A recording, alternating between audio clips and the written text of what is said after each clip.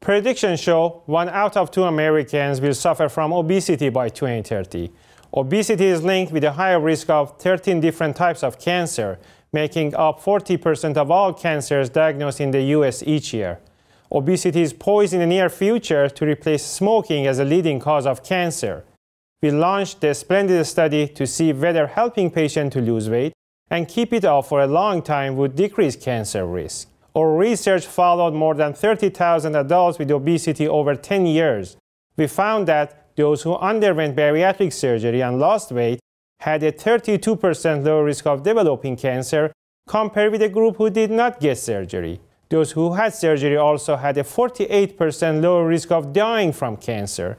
The more weight people lost, the more their cancer risk fell. If we help patients with obesity to lose a large amount of weight, we can significantly lower the risk of developing and dying from cancer, a finding that holds implications for public health moving forward.